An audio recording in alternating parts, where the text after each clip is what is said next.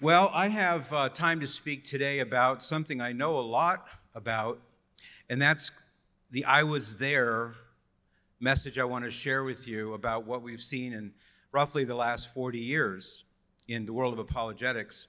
I was thinking last night how many of these events I have spoken at, and although I don't know exactly the number, I think it's 22, 23 times.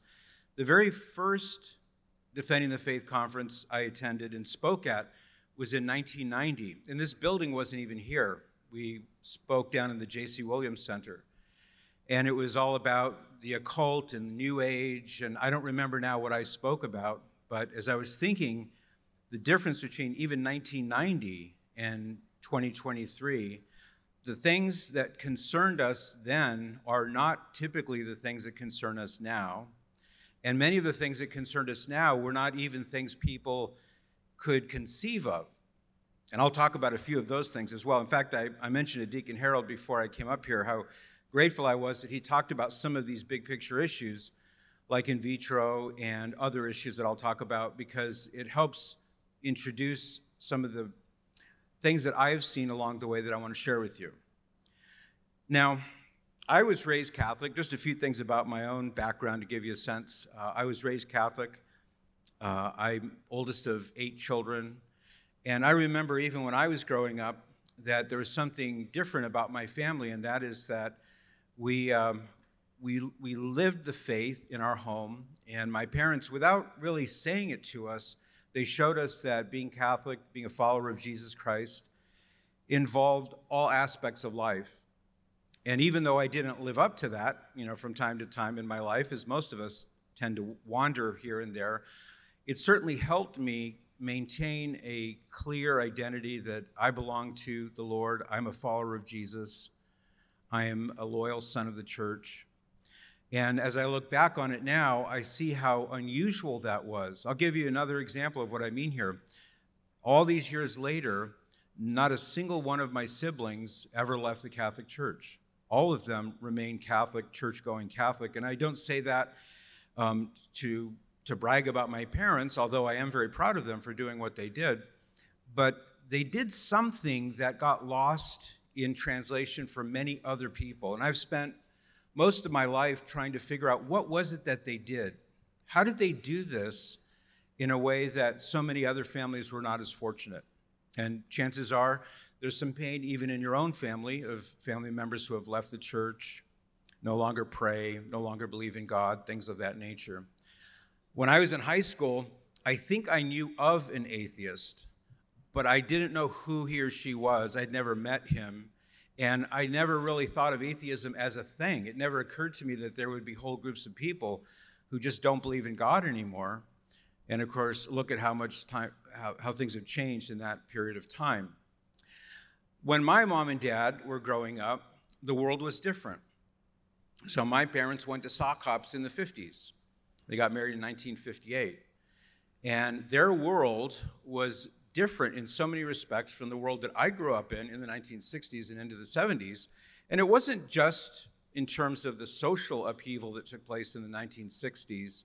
We know all about the assassinations, John F. Kennedy, Robert F. Kennedy, Martin Luther King Jr., the race riots, the Cold War, the anti-war movement, the drug revolution, the proliferation of mass media, and many other things besides that were like continuous earthquakes in society. And in the middle of those upheavals, the Catholic Church held the Second Vatican Council from 61 to 65. And in certain respects, that too was a kind of upheaval, and it was something that caught a lot of Catholics off guard. Those of you old enough to remember those days as adults, you have a clearer memory of mine. But I do remember some of that as a child and being a little bit perplexed and confused as to why things were changing. But I just went with the flow. Not in the sense that Deacon Harold said, of course, I don't mean in that sense. But I was going along with what I saw around me. But it occurred to me over time that my parents' generation and their generation, they learned the faith, they learned about Jesus, they learned about what it means to follow Jesus in a way that I didn't really get, and it wasn't my parents' fault, and it was through osmosis the way they received it, because the world was relatively intact, relatively calm. It doesn't mean that there weren't many terrible problems. There were, but there weren't so many social shocks to the system. There weren't so many things going on all at once that created such upheaval and confusion. So the same is true in the church. You could go from one parish to the next parish to the next parish, and you would see the same Mass celebrated the same way. Maybe the preaching might be a little better at one parish versus another, but it was more or less the same everywhere you went. There was a kind of continuity among the Catholic faithful and parishes in those days. And so you had a better chance, and many people did absorb the faith by osmosis. You just sort of internalized it. It became part of you. It became part of your identity. By the time our generation, for those of you who are in my age group, by the time our generation came around, you couldn't really do that anymore because there was so much upheaval and so many conflicting voices and things that were going on. So we didn't learn, our generation didn't learn the Catholic faith in the same way, and a lot was lost in the translation. I was very fortunate. I went to grammar school at the Mission San Juan Capistrano in Southern California. Those of you who are from Orange County, I'm sure you know it well. A beautiful old mission where St. Junipero Serra celebrated Mass in the 1700s. And I had the privilege and really the great good fortune of serving at the 7 a.m. traditional Latin Mass every weekday before I would start classes. My mom would bring me to school early, and I was at the Latin Mass as an altar boy. And then on Sundays at our parish, I was in what I have come fondly to refer to as a kind of happy clappy kind of parish, where it was anything but what I had at Mass in the morning, utterly opposite of that. And yet I grew up with a sense of, well, this is still the Mass. The Mass is the Mass, and people might prefer one version or another, but it helped to deepen in my mind an appreciation for the Mass as such, regardless of what the trappings and the aesthetics might be. It was helpful to me. But I noticed as I got older that many of my peers were falling away. I went to my 8th grade class reunion, and I don't remember how long ago it was now, 10 years ago, maybe more than that. Well, that wasn't the 8th grade year reunion, but it was about 10 years ago that I went to the reunion.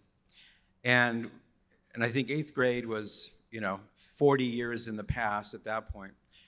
I was the only Catholic there. It was a Catholic school. All of the people, most all the people who were there, a couple had passed away, but of our class of about 30 people, maybe 27, 28 attended this class reunion. I was the only Catholic. Everybody else, at least to my memory, I don't remember here, maybe, oh no, I take that back. There was one other girl then, a woman now, who remained Catholic and very devoutly so. I do remember her. But everybody else fell away, and they had the same education I had. They went to Mass where I went to Mass. They had the same Baltimore catechism. They had all those same things, and yet it didn't stick for them. And I don't entirely know why, but I do think, going back to what my parents did, is that they didn't have a chance to live as a Catholic, a follower of Jesus, as if it were their identity, which it should be for all of us. So now we have my generation growing up, having children, and across the board there is less to give to the next generation because our generation, my generation, didn't receive as much. I think you follow my logic here, right? And then my children's children generation, we have now 28 grandchildren, so the oldest of whom is now married. I cannot believe that. It's just impossible to imagine, but soon enough I'll be a great-grandfather. I don't know how that happened, but even less now, it seems, is able to be passed on. So I'm setting the stage here because I don't want to depress you, but I want to say here is the situation that we find ourselves in. What do we do about it? What's the hope and encouragement in the middle of all this? So back in 1983, I was married. I had a couple of kids. I'm still married, and as you know, we have 11 kids, Nancy and I. My hair then was entirely dark. So I've learned a lot over the years about human physiology. In fact, I've learned to appreciate Proverbs 20, verse 29 quite a bit. It reads, "The glory of young men is their strength, but the beauty of old men is their gray hair." The world was different then. When I met Scott Hahn for the first time in 1989, it was 89, the delivery system to get his talks into the hands of people, and I'm sure you remember it, the good old cassette tape. Thankfully, we weren't handing out big clunky 8-track tapes. Here's a Scott Hahn 8-track tape. We had moved beyond that, but it was, the millions upon millions of cassette tapes that were in circulation there, and it was a good, sturdy delivery system. But that was about all we had. There were no websites. There were no means of distribution on apps or anything like that, all the things that we take for granted today. In terms of technology, we have so many options now to share and spread the faith. And I'll return to this theme in a few minutes. I'd like to share some suggestions on how you can bring some hope and encouragement into the lives of people who may be floundering, people who have lost their way or they no longer believe in God. I've got some things that I've learned along the way that work very well. Of course, in those days, the internet didn't exist. So whereas today on my radio program, if somebody calls in needing a particular kind of article or a tract maybe or something that could be available to them instantaneously, I can now refer them to the Catholic Answers website, Catholic.com, and say, here's where you can instantly download this, or you can print it out and send it to your friend. We didn't have those opportunities in those days. There were no apologetics conferences in 1983, which is just a few years before I began my work at Catholic Answers. I didn't begin my work there until early 1988. But in those days, there were virtually no books that were apologetical in nature. I recall when I was growing up, the summer between my junior and senior year of high school, I was going out with this lovely girl who happened to be from a very staunchly Protestant family, and they were very nice to me. I would come to her house, and they would feed me, and there's a swimming pool. That was nice. But there was also her father, who was very adamantly concerned about my salvation, and he told me right up front, he said, no offense or anything, but you're not a Christian. And I said, of course I'm a Christian, I'm a Catholic. He said, that's the problem. Catholics aren't Christian. And I said, well, what are you talking about? And over the course of the next month or so, every time I would go to her house, her father made it his business to try to take me out of the Catholic Church. And he was raising a lot of different arguments that I had never heard before. And I had never read any apologetics books that I could go to. So thankfully, my mom and dad had some apologetics books in their library, but they were old books from like the 1920s and before that. One that really helped me that summer was Radio Replies. It's a 3-volume book written by 2 priests, one in Minneapolis and one in Australia, and they would receive challenging, they were not emails, they were challenging letters that were written challenging some aspect of the Catholic faith, and they would read the challenge on the air and then respond to it. And then all of those responses were compiled into these 3 volumes known as Radio Replies. Well, I would come home and tell my father about the challenges I was getting from this girl's father, and he said, oh, no problem. And he would pull books down off the shelf, and he would say, the answer to that question is in this book. He didn't tell me where it was in the book. I had to find it for myself. But it was a great benefit to me that those kinds of materials were available, but there were very few of them. There were no conferences like this. There were no huge amounts of books that had been written as they have been now. So it was like inventing the wheel all over again when I was working at Catholic Answers in early 1988, because we didn't have much of anything to do. We had to produce it as we went along. And I thank God to this very day that one of the biggest things that came out of the Catholic Answers in the broader Catholic apologetics world at that time was Scott's conversion testimony. How many of you have actually heard or watched on YouTube Scott Hahn's conversion testimony?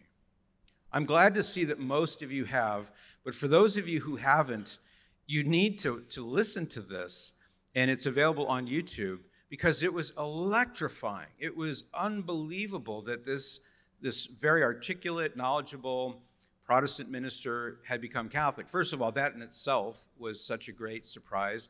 but also the way in which he very calmly explained his reasons for becoming Catholic. In the space of 1 hour, it revolutionized the minds and the hearts of countless Catholics. I know because I was one of them. And I saw how this began to grow and gain momentum.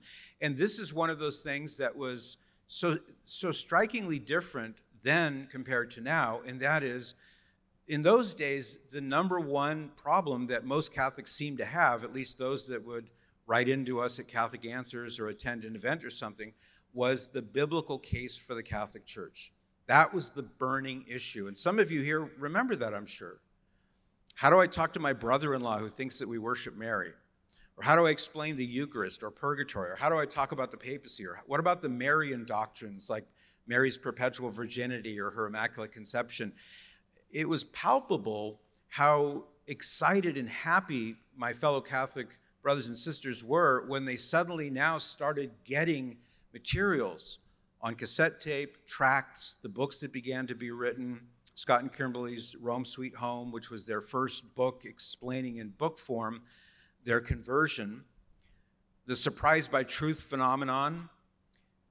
It was like water in a hot desert. People were so thirsty for it.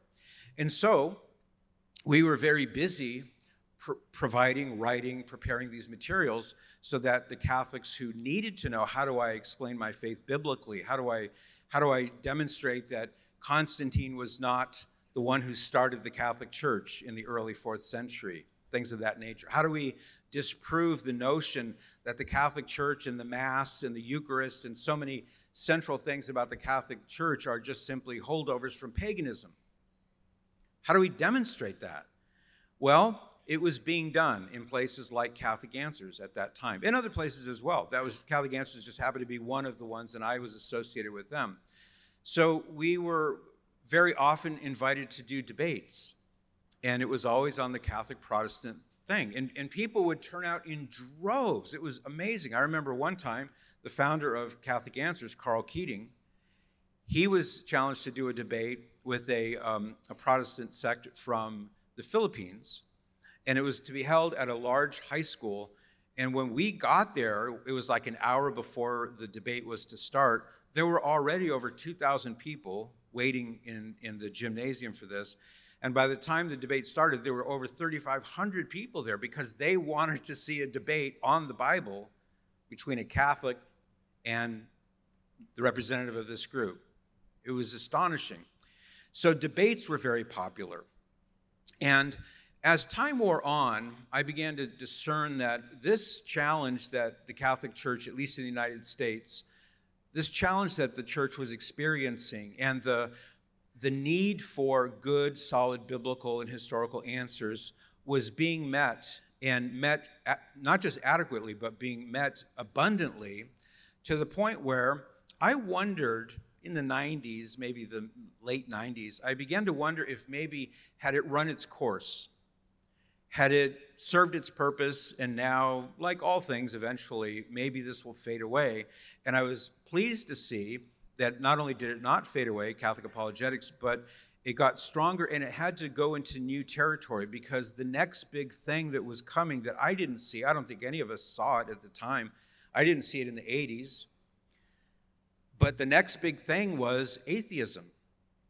And the huge challenge that the new atheists began to present to believers in the form of their books, Richard Dawkins' book, The God Delusion, Sam Harris, Daniel Dennett, Christopher Hitchens, they came on in force, and they seemed to be everywhere. They were doing YouTube videos, they had websites, blogs, books, you name it, they were doing it.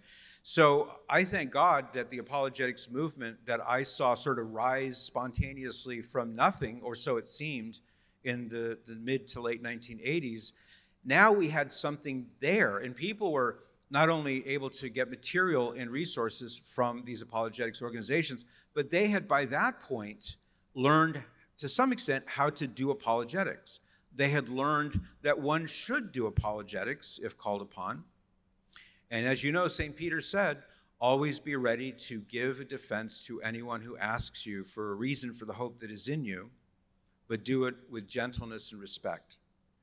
So it's not just what you say in response to a question or a challenge. It's just as important, if not more so, how you say it.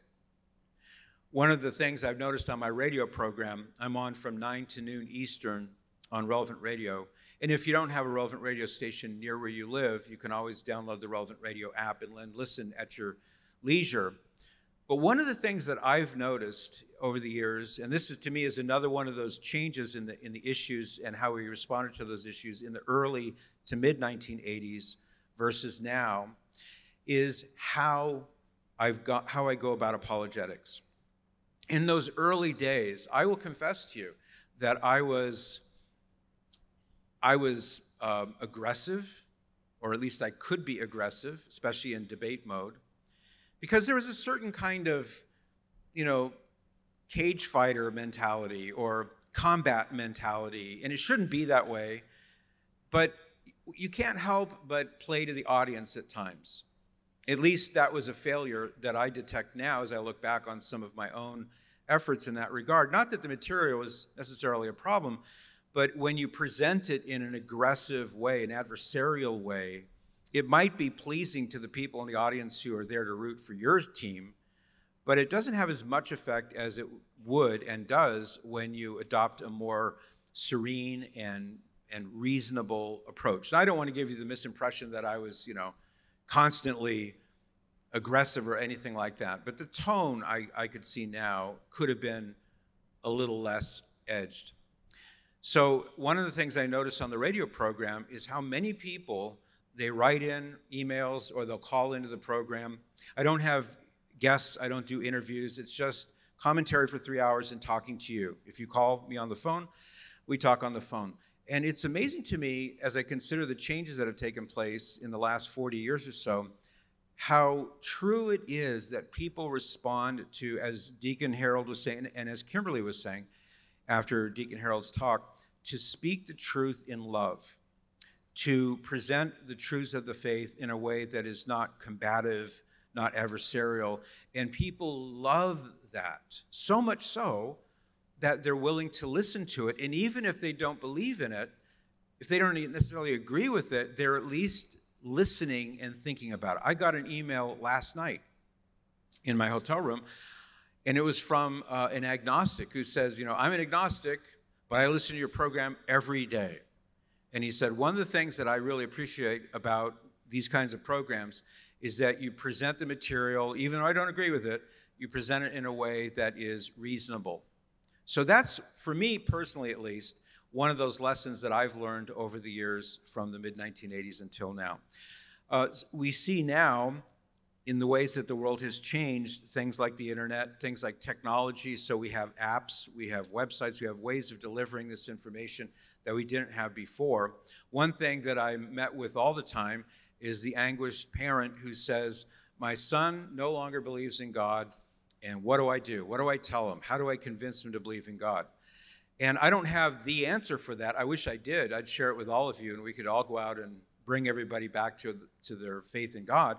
But one thing I do know that really does work, and that is, I suggest go to the YouTube channel for the Thomistic Institute, which is an enterprise by the Dominican Friars of the Eastern Province. And they produce Aquinas 101 videos, which are typically about 7-8 minutes long, and they take a specific topic like, why should I believe in God, or things of that nature, and they break it down. There's some illustrations. It's very well done.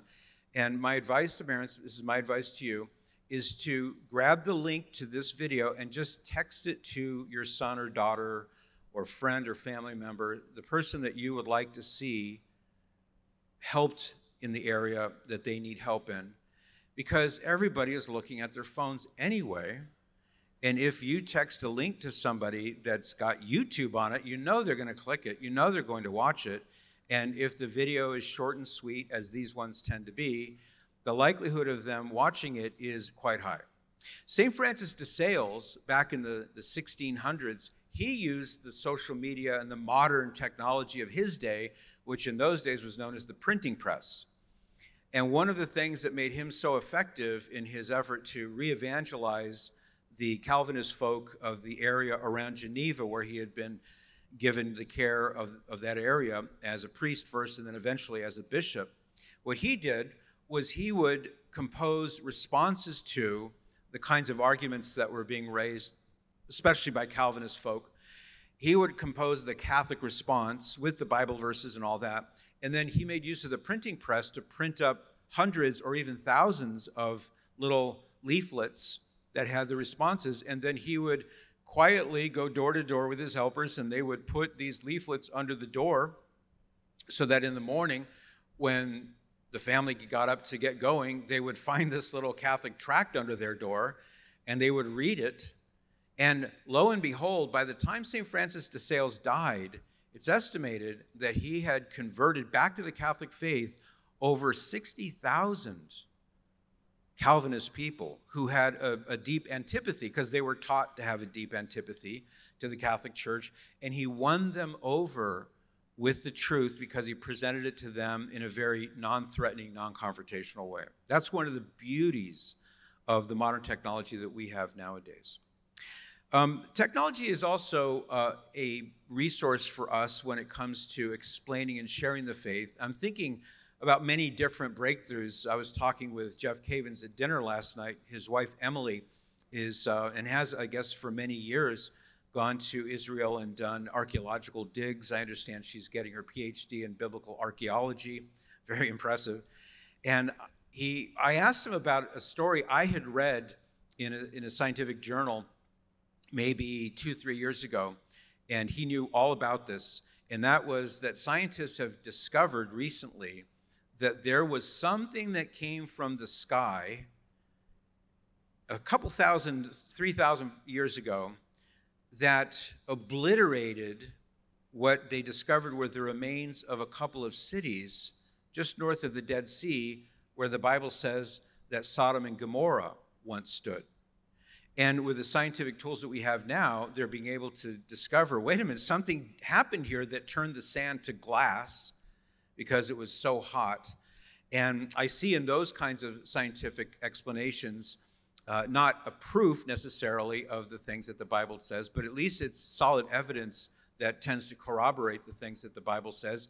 And more now we're seeing discoveries that are corroborating these things. There was a long time that went by when many scholars just assumed that Pontius Pilate didn't exist. And in recent years, they have discovered now certain artifacts, one in Caesarea Maritima on the coast, and the other one, I'm forgetting where the other one is, but they have the inscription. Oh, it was a ring. That's what it was. It was a ring bearing the inscription Pontius Pilate. So little by little, in terms of scientific discovery, a lot of the things that earlier had been questioned are now being corroborated. DNA sticks out in my mind as one of the really big things. Now, perhaps some of you here are scientists or physicians, and you know far more about DNA than I ever will, but I've read and learned enough about it to understand that this is a tremendous tool when it comes to helping our current generation, who no longer believes in God, to reconsider this and to try to explain, try to account for what DNA is and what it does.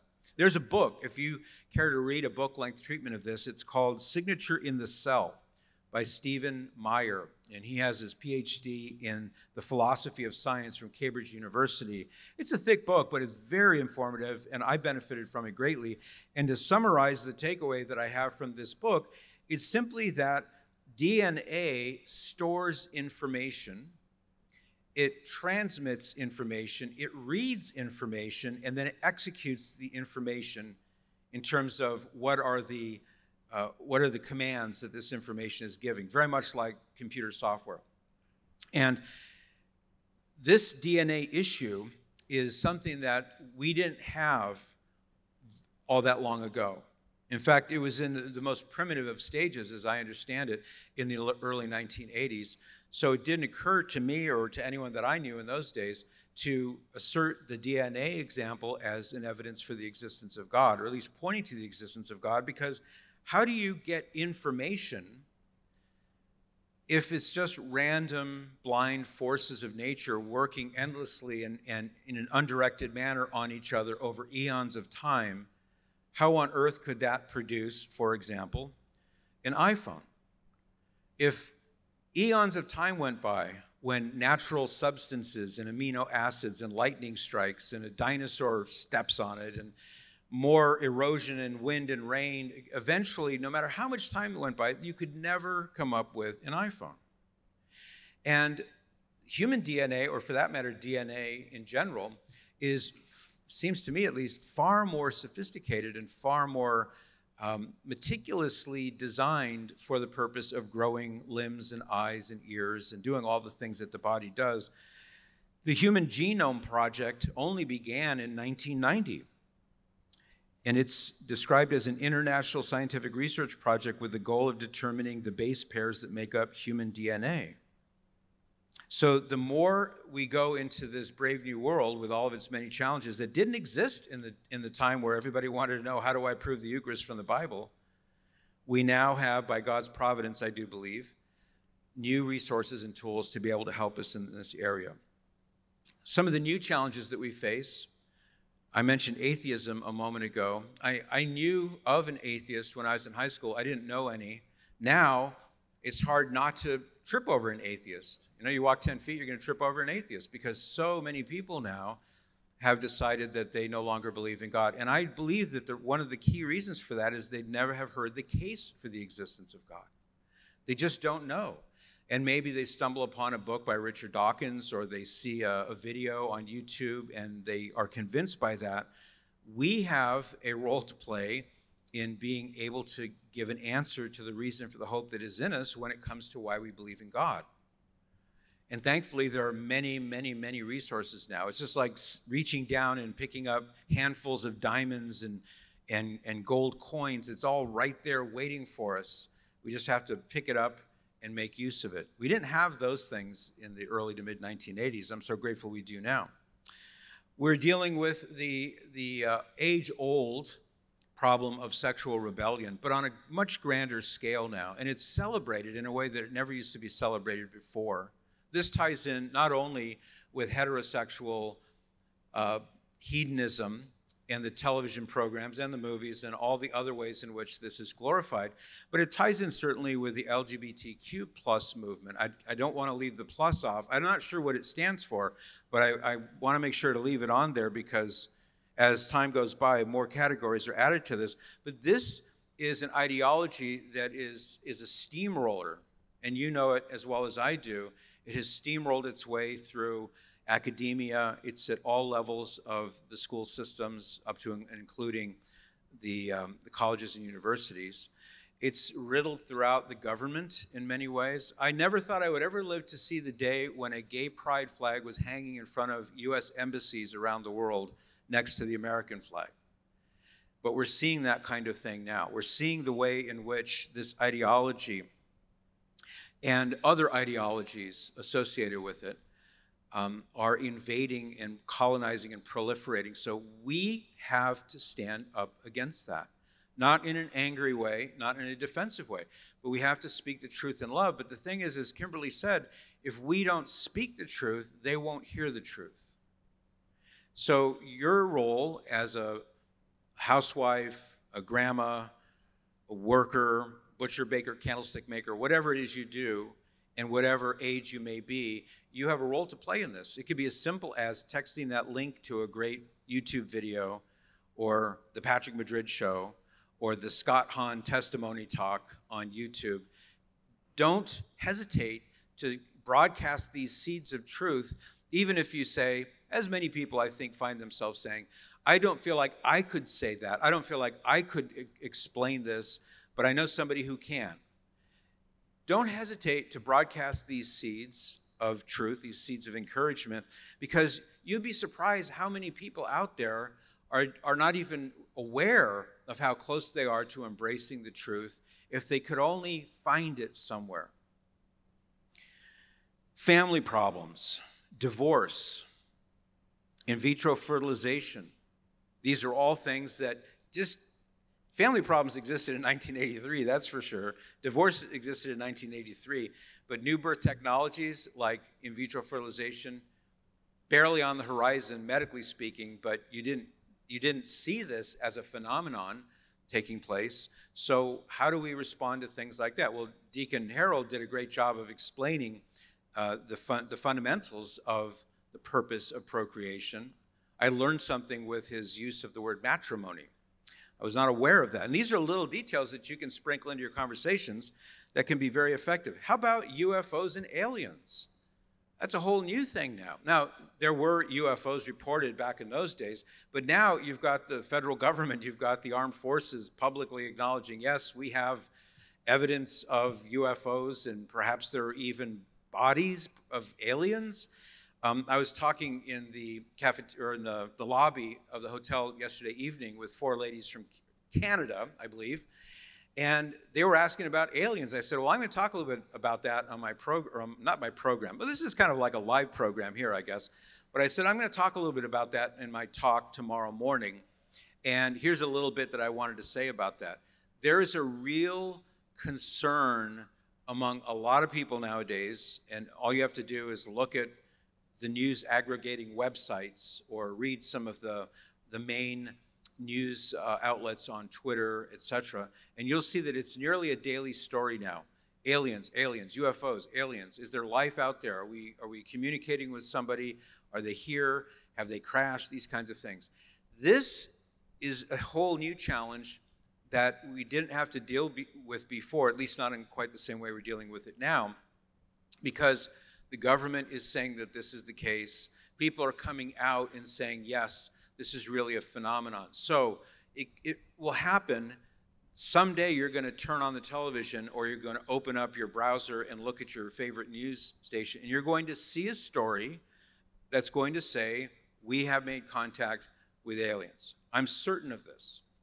I don't know when it'll happen, but I suspect it'll be sooner rather than later. Don't let that shake your faith. I'm not predicting that there are aliens out there. I'm just predicting that there will be a claim that will be made that there are aliens. And it could be something as simple as a microorganism found in the soil on Mars. Maybe it's something like that. But even that has the potential, if left unattended, to shake the faith of people who will say, oh, well, then I guess all bets are off then. How can God exist if there's alien life? And what about Jesus and the gospel? And what about Jesus dying on the cross for our salvation? How does it fit with them? Some thinkers anticipated this 60, 70 years ago. C.S. Lewis did, for example. He wrote a trilogy of books, That Hideous Strength, Out of the Silent Planet, and Perelandra. These were novels that he wrote anticipating what if we were to discover that there were races of creatures in the universe who were intelligent like we are, and in one scenario, they were unfallen, like a whole race of unfallen creatures, like Adam and Eve would have been unfallen before their fall.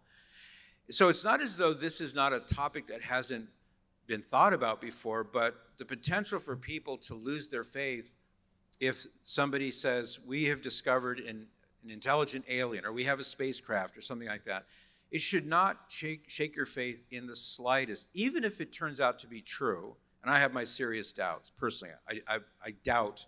But even if it turned out to be true, because why? Because Jesus is the Lord of the universe and everything in the universe, whatever it may be. Everything, we're told in the Epistle to the Hebrews and in John chapter 1, everything that exists came into existence through Jesus, through the second person of the Trinity.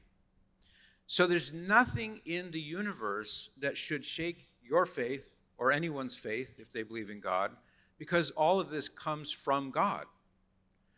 Now, I recognize that there is a controversy here that there's no time for me to delve into, but there's a controversy between those who claim that so-called UFO activity is actually demonic activity, and I've reviewed the arguments and sifted through the case that's made for this way of explaining it.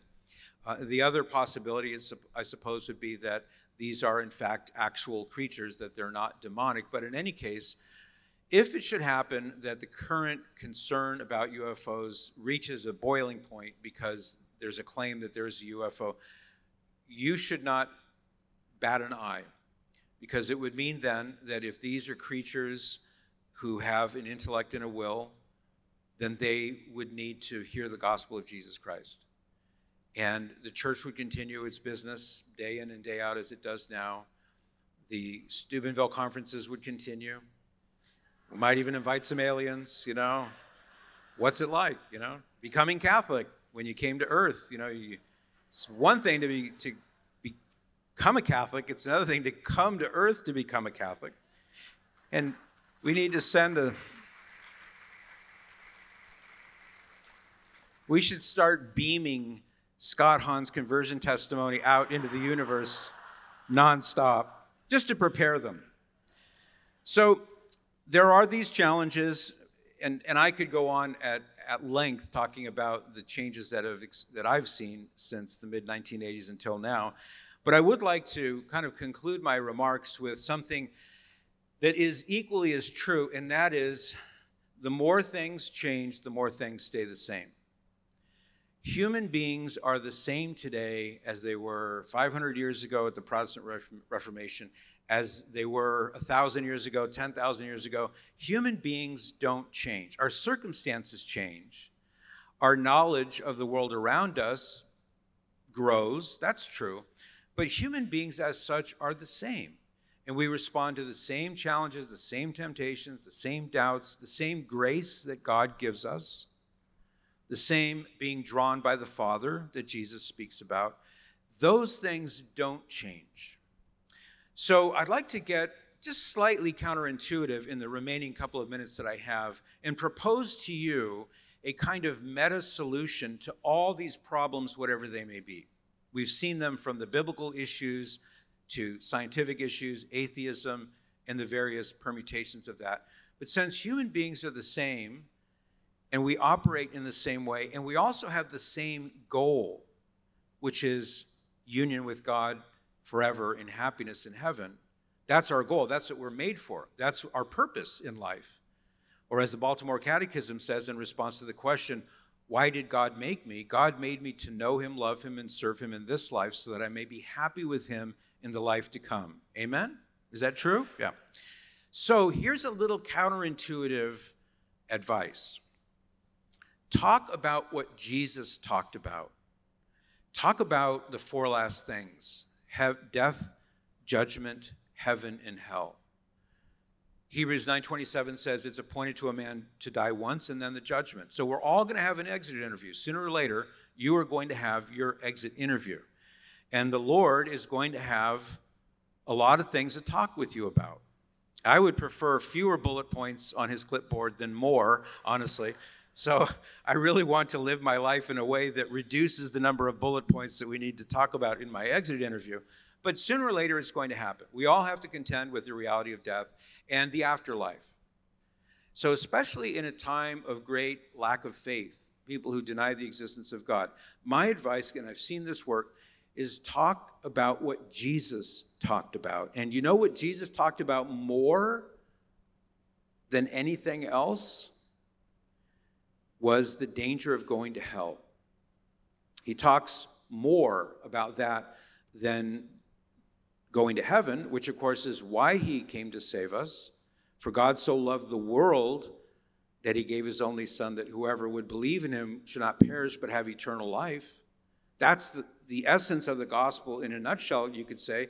And Jesus is promising us eternal life, but he's warning us at every turn about the dangers that can prevent us from receiving eternal life. Lack of faith, lack of repentance, lack of compassion, lack of forgiveness. And we could go down the list. So as you read through the Gospels, maybe reread them with an eye toward how can what Jesus said help you help other people. I really believe that if you talk to them, at least to some extent, about, well, what are you expecting to happen after this life is over? On your deathbed, are you going to say, man, I wish I had played more video games? Or if only I had seen more TV shows? No one's going to say things like that. So let's help them avoid the inevitable regrets that will happen by helping them to see that Jesus has a plan for you, and he wants you to be happy. He wants you to be happy with him forever in heaven, and the alternative leads to slavery and death, ultimately leads to hell. And so speaking of hell, I'll share with you this little technique that I have found to be very effective. Some years ago, a long time ago, in fact, one of my sisters was living a very wayward life. She was a young adult, living a very, very wayward life. She hadn't left the Catholic Church, but she had just sort of put God aside for a time. And I was concerned about her, but I couldn't figure out how to approach her with some encouragement to come back to God. So I had the bright idea that I would give her a copy of a book published by Tam Books called The Dogma of Hell. And it's a red, garish cover. It's got a scary picture of the devil on the front cover, very sinister. And I thought, well, I'd like to give her this book because it's all about what did Jesus say about hell. It's primarily scriptural passages and mainly Jesus talking about hell. And I thought, well, I can't give her that because she'll be offended. So I had a bright idea, and I bought like 15 copies, and I gave one copy on the Dogma of Hell to all of the adults in my family one Christmas morning. And we were... Picture the scene. We were gathered around the Christmas tree, and Nancy and I, we had our kids, and my mom and dad, and my brothers and sisters, including that sister. And I said, hey guys, I have a gift for all of you. Would you just open it all at once, please? And they said, sure. So they're unwrapping the festive paper and the Dogma of Hell. Seriously, you're giving me a Christmas present on the Dogma of Hell. So I was sheepish about it, kind of turned into a bit of a joke. My sister knew what I was doing. And about a few months later, she told me, maybe 6 months later, she told me, she said, when I opened that, she said, I knew that you were giving the book to me and to no one else. And I was really irritated and I was offended that you would do this. How dare you give me a book on hell? And I said, well, honestly, I was thinking that if you're going to go there, you might as well know what it's going to be like before you get there. I really said that to her. But she had already read the book by then, and she thanked me. She said it scared her straight. She said, I was reading this book, and I was seeing what did Jesus say about hell, and she said it changed her. It converted her. She hadn't left the church, but she had walked away from God. And so she gave me a big hug, and she said, thank you, because that might have been the only thing that could have gotten through to me. So I've told that story on the radio program, which is on from 9 to noon Eastern on Relevant Radio. Get the Relevant Radio app. I told that story many times, and I'll share one final story with you pertaining to that. And this is a solution. Try it. I have done it many times, and it tends to work. I don't know if they have a copy of the book in the bookstore, but you can get it readily online. It's called The Dogma of Hell. It's a little book. It won't take you much time to read it. So I got a phone call from a young woman a couple of years ago, and she said, I was raised Catholic. I left the church. I was living a kind of a party, hedonistic lifestyle. And my brother kept bugging me to listen to your program. He just kept badgering me, listen to the program, listen to the program. I didn't want to listen to the program. I wasn't interested in God, she said. And she said, one day, she said, I'll get him off my back. So she tuned in. What was I talking about? This little book on hell. She said she was so nonplussed, like, what? But something about the story that I told you about my sister piqued her interest enough that she opened up the Amazon app on her phone and she ordered a copy. And now she starts to cry a little bit as she's telling me this on the radio. She said the book came the next day. She sat down, she read it. She had a profound conversion. She went to confession. She came back to the sacrament. She thanked her brother. She called to thank me. And she said it was all because of this reminder that in due time this life will end. What's next? Where are you heading after this? Now, we know the answer. For those who love God, we're going to heaven. For those who don't love God, we have work to do to speak the truth in love. So even if it means you give somebody a book on hell, I'm not saying give them hell. I'm just saying give them a book on hell. Even something like that can be useful in helping that person come home. Thank you so much, and God bless you.